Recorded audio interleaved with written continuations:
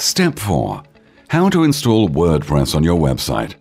For this tutorial, I'm going to show you how to install WordPress. WordPress is a free platform that's been commonly used by bloggers and site owners for many years. It basically allows you to build websites without needing any coding or design skills. It's highly customizable, user-friendly, and really is the best way to build your website. HostGator makes it very easy to install WordPress, so I'm now going to take you through the installation process. First, you'll need to log into your website control panel. You can do this by opening up a browser window and typing your new domain into the address bar with a / and the word cpanel after it.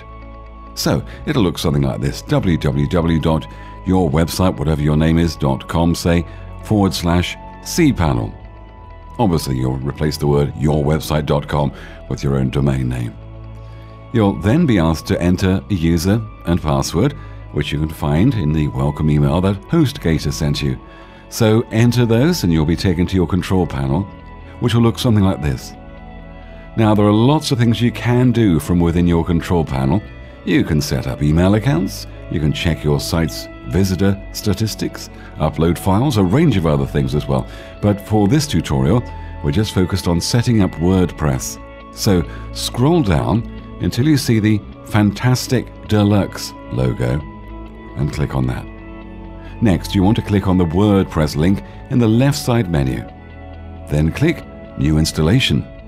Now, you just need to fill in a few details for your site. The first box labeled Install in Directory, you can just leave blank. Then you need to enter an admin username and password to manage your site. They can be anything you like, just remember again to write them down somewhere safe. The next section labeled Base Configuration can again be left blank. Then click the Install WordPress button. You'll then see a confirmation page, so just click the Finish Installation button and that's it. You're done. You've now installed WordPress and you have the beginnings of your new website.